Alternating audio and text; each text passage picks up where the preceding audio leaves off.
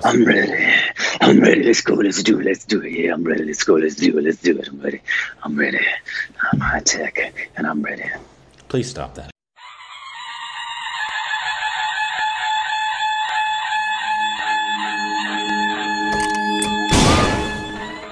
Hey, welcome back to our Stupid Reactions. Idiots. I'm Corbin. I am Ray. And you can follow us on Instagram. Instagram. More juicy content. Thank you for So Patreon. To the camera, the bell for the notification squad. Bam! And thank you. The story of a lovely lady.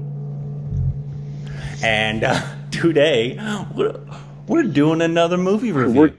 What is going on? It's like they have nothing else to do but sit around and watch movies. Factual. And it's another Anurag Kashyap film because I told you we're binging them. But this time it was Dev D, something we've been told to watch since we watched Dev Das. So basically for like a year.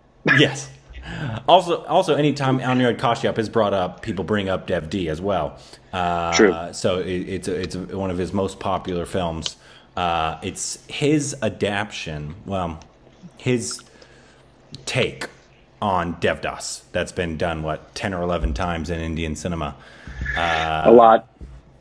Obviously, we've seen the Devdas with Shah Rukh Khan, and that's the... And Aishwarya Rai and Madhuri Dixit. Exactly.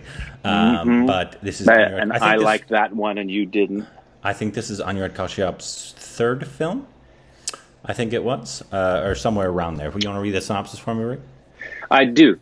After breaking up with his childhood sweetheart, a young man finds solace in drugs. Meanwhile, a teenage girl is caught in the world of prostitution. Will they be destroyed, or will they find redemption? Sounds like an uplifting story. It does. Yeah, and is it, let me see. I'm looking at his filmography and where it falls in his, I know it's early. I think it was third or somewhere around there, because it was, well, his first film got banned and I still don't think it was released, and then I think it was Black Friday. Okay, yeah, I don't know for sure, but anyway, it is definitely earlier. It's 2009. 2009, and it was introducing Kalki Koechlin. I don't know it if was. you saw that. I did see that. And that was interesting. I didn't know he's the one that introduced her, but it's obviously directed and partly written by Anurag Kashyap, composers Amit Trivedi, or Trivedi, starring, say their names for me, Rick. Absolutely. Starring, forgive me if I mispronounce his name. I believe it's pronounced Abai. Abai Dil, who plays Dev. Mahi Gill, who plays Paro. And obviously we mentioned Kalki Koechlin. Those are the three main characters. Three main ones. Yeah. But so once again, 100% spoiler review. This has been out since 2009. 100% so go watch it. Come back if you don't want to be spoiled. If you do want to be spoiled, you're a spoiled little boy. You naughty. So initial thoughts, Rick. Well, there'll be a lot of stupid babies who are probably going to be very upset with me. Because I did not like it. Yeah, it wasn't my favorite. Yeah, it was. I really wanted to like, and I didn't hate every single part of it. There were parts that I did enjoy in terms of when cinematography shot some of Anurag Kashyap's and his cinematographers. I love a lot of the songs. Let's start off with that. Let's start off with what we liked. But well, there was a lot of shots in it that I did enjoy a lot. There's one where I think he was on a balcony with Kalki, the main guy in Kalki. And I think the street was on this side, and then there was like the red room on this side, or no, the room was green on this side, and then there was a sign right in the middle, and it was just a beautiful shot. And there was a lot of shots like that, and that you could see that Anurag and his cinematographer were playing with a lot. But I think the budget for this was actually lower. Let me see. 60 million? That can't be correct. Yeah, I don't know. That can't be correct. I'd be shocked. But yeah, I did enjoy that part of it. I really enjoyed a lot of the songs actually in this. Amit Trivedi's really good. One of my favorite part was, I don't know if did you catch the cameo in it? I caught a lot of the DevDOS Easter eggs. Yeah, no. Nawaz. I totally missed it. Nawaz was there? Yeah, he was. When? Elvis. He was one of the Elvis dudes? He was one of the Elvis dudes. I completely did not pick up on that at all. Yeah. So I really enjoyed that because, one, it didn't even look like him, like, at all. Clearly. But I enjoyed how he uses music in his films. I did enjoy that part because it was, especially when that song came on, because it was just two Elvis dudes singing almost not that well. And I thought it was supposed to be like a funny part of the thing, and so I liked that. And then a lot of the actual songs in it, and the way he played with music that way, I enjoyed. What do you think about the parts that you liked? Yeah, here's the things that I like. There's probably 4 right off the top of my bat. You've already mentioned them, so I'm going to be piggybacking on some of the things you said. The first being, I thought the use of all of the music in it was great. I thought the cinematography was great. I thought this is good. Another thing that I think probably is the best thing about it, and something I would understand as to why people like this, was in 2009, and based on what we've read about it and heard about it, is that this basically took all Bollywood convention and just kicked it between the legs and said, we don't have to make a Hindi film that follows any kind of stereotype. You want to do a musical number? Cool. Watch me give you these 3 guys doing this kind of breakdance. There's your Bollywood number. I almost think it wasn't fair of us to watch because it was kind of like actually what I did with Quentin. I had never seen Pulp Fiction until a few years ago. And I had seen almost every single one of other of his films. It's newer films, right? And so his budget was bigger. His writing was established. He has the unlimited budget. His directing got better. The cast got better. And then I went back and I watched Pulp Fiction for the first time, and I was just underwhelmed. I was like, why do people like this so much? I don't. And it's almost unfair because you've seen the film, the director and him grow as an artist and get a lot better. And obviously, when the budget's bigger, and that means the writing's better, the acting's better, the sets are better. So I'm wondering if that's part of it. Is that we just got off of watching Ugly and Nawazuddin Siddiqui in 2.0. It almost wasn't fair. Yeah, I can see your point. I think I was able to disassociate myself and recognize the fact that this was his earlier endeavors. And the other thing I was going to say about it is this is a strange comment, but I really believe this. It's one of the better directed films I really disliked. Yeah. It's very. Go ahead. I think the main reason I disliked it, and you probably agree with me, was the main guy who played Dev. He was not good. I have a lot of reasons I disliked the film. And he is one of them. And I want to be honest without being brutal, because I can be brutal with this. So could I. But acting is the most important part of films to me. It's like the first thing that I know, and it might not be for everybody, but I think it's hard to overcome bad acting. You can overcome bad writing. We've seen it in like Venom that had putrid writing, but Tom Hardy made that film watchable. Tom Hardy saved it. Yeah. You can overcome even bad directing with good acting. But all those things are important for a great film to come together. All of them have to be great. But absolutely, it's hard to overcome if you have bad acting. especially from your lead. It's hard to watch. It's hard for me to root for him if I'm supposed to root for him.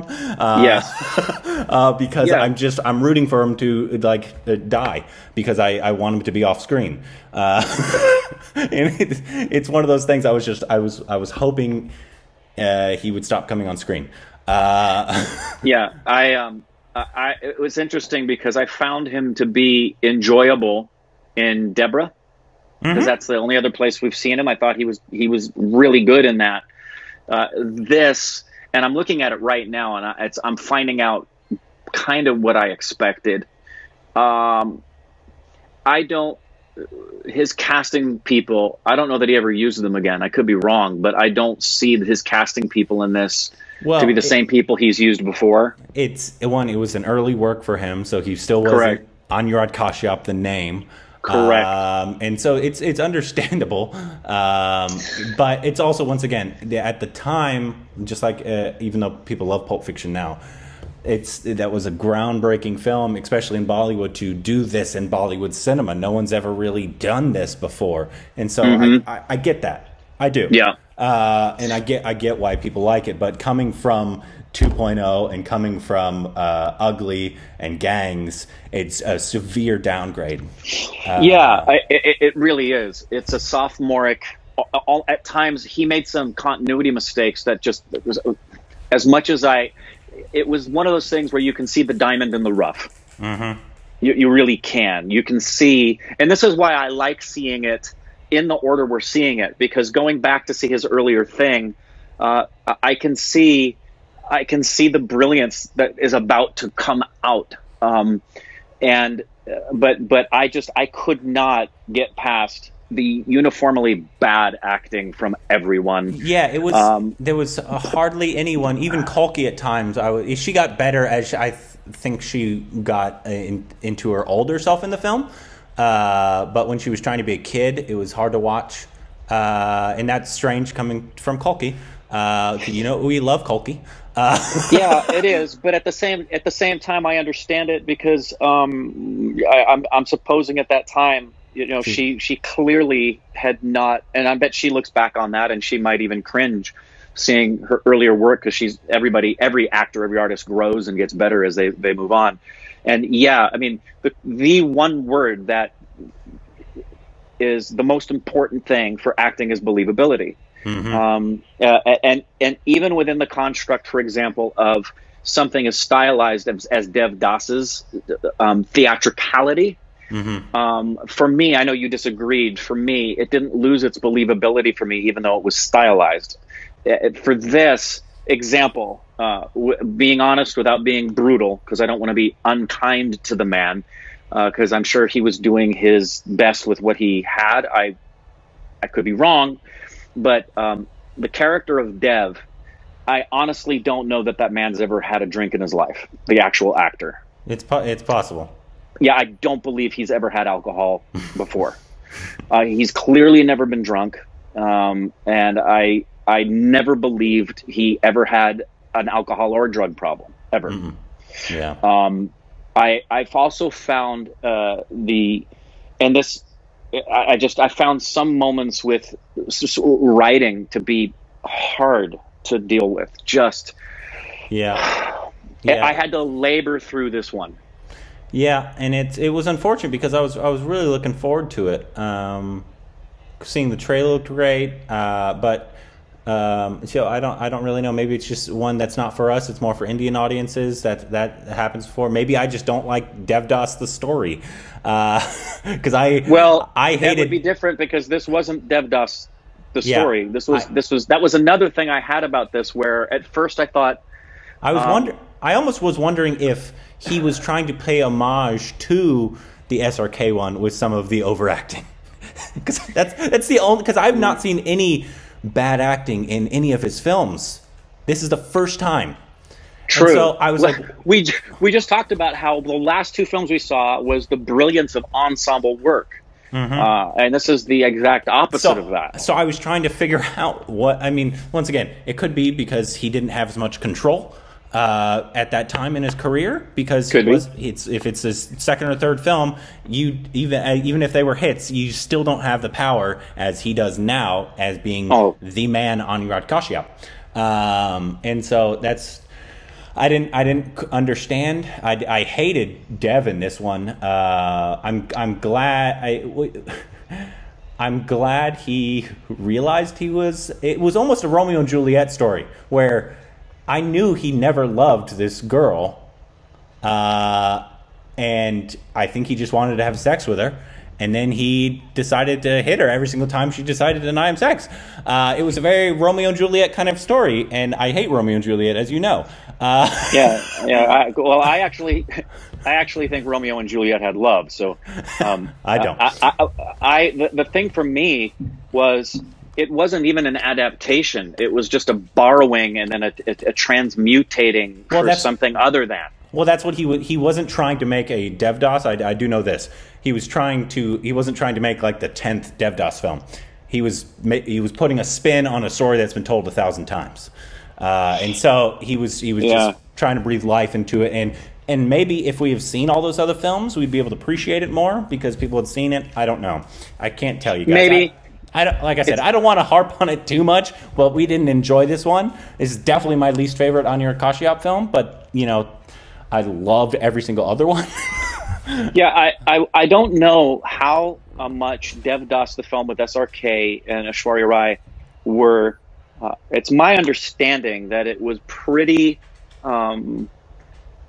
complimentary and accurate in translating the book into its film version, the Sanjay Leela Bhansali version that we've seen, and so much of that story, everything from the cultural significance, not that this had to be Bengali in its nature, but at least give me something more of the cultural significance that enmeshes everybody into the culture, as well as I find the elements in that story are so strong. The thing that holds Devdas together is the love story between Dev and Aishwarya Rai, the SRK Aishwarya Rai connection, and the tragedy of them not being able to be together, and to see that story. And I'm completely open to directors getting a complete new vision and reinterpreting and throwing it up there. I didn't mind that because obviously, you know, I didn't really care for that story anyways. But I think he was going for more of a, like, what if it didn't end up like a normal Devdas, and it was more of a it turned into a toxic thing. What if Dev just became toxic, which is, you know, something Anurag would explore in his films. What if a character became an alcoholic, a drug addict, and he was just toxic to everybody around him, and it didn't turn out like you normally wanted to. That's something Anurag would do, and I think that's why he did it. And so that part I don't really mind, and I do enjoy him trying to take those liberties with that story. It's just it's hard for me to get past just the acting, because if that doesn't work, I can't believe anything else. Which is what happened in the former Devdas. Right, and again, as much as there should be a recognition of the breaking of conventions, right? Mm-hmm. Yeah. So for the breaking of conventions is a wonderful thing, but to do it without also incorporating, because there are films we saw that are of this period that were made in 2009 or earlier that the acting was really good. Mm-hmm. And this was uniformly, there wasn't any performance in this that I thought was believable. That was the biggest disappointment for me of all. I agree with you. Was I had never got invested in any characters. I was never enraptured by anybody's performance. I found things to be unbelievable. I found some continuity errors. Again, the accentuation being for a movie that I really disliked. I have to applaud what was a really wonderful work of score. I thought the score was actually quite engaging. Mm-hmm. I found a lot of the cinematography choices and the direction of the way things were framed and the way they were moved to be a real clue to the fact It's like if I watched somebody's student film, I would look past all of the things that aren't supposed to be high caliber, and I would go, you know what? There's a pretty fantastic director in the making right there. And that's the one takeaway from this for me, where I think this reveals that the guy behind all of this was about to become great. Mm-hmm. So, yeah, and I'd be interested to see like his even earlier works, and just that more. I think because I think most of his stuff is all originals. This is the only thing that's an adaptation. I could be totally wrong in that. But the Black Friday is about the Bombay shootings. Then I think Gulal has more of a political thing behind it. And those have like actors we love. I think the Black Friday has one from Gangs in it, a couple people, and then I think Gulal is KK Menon. Is it? I don't remember off the top of my head. I know KK Menon, but I don't remember if Gulal was KK Menon or not. One of those two has KK Menon in it, and stuff like that. So, yeah, I still love Anurag Kashyap. It doesn't change a thing. It's just it wasn't our cup of tea. We love Kalki, and I really enjoyed Abidil. Forgive me if I'm mispronouncing his name, but when we saw him in Deborah, which for those of you who are new to the channel, you need to find out what Deborah is, because I can see the comments. What's the Deborah movie? It's Indagi Namalagi Deborah, and I mispronounce it every time. He was very good in that, and this was obviously pre that. And I just, yeah. So there you go. Don't need to harp on it much longer. Yeah. You could let us know why we're dumb in the comments. I'm sure you will. Tell us what we missed. I have no doubt that you will. And I'm sorry, but let us know what Anurag Kashyap film, because I still want to explore all of him. Of what you should watch of his what? Anurag Kashyap. I still want to explore all of him.